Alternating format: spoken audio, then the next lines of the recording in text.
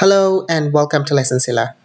In today's tutorial, I'm going to show you how you can automatically change the wallpaper on your Windows 11 computer without manually doing it every day. Right-click on your desktop, go to Personalize, and click on Background. In here, by default, you will see Picture. Click on this down arrow and select Slideshow. Select the folder where all your pictures contain that you want to use on your desktop as your wallpaper.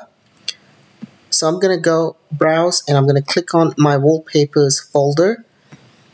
I'm going to select that folder and you can select the frequency to however minutes or hours that you like to change the wallpaper. So usually the recommended way to do is 1 day, but this is personal preference. So for this tutorial, I'm going to select 1 day. If you want to shuffle the pictures in your folder, you can turn this toggle on. If they're in sequence, this will follow the sequence by default.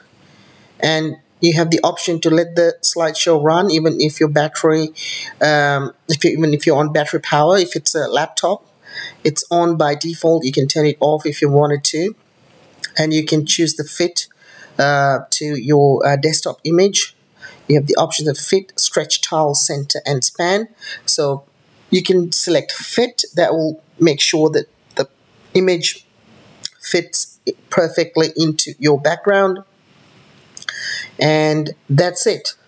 So if I close this, you will see the picture, the desktop wallpaper has changed.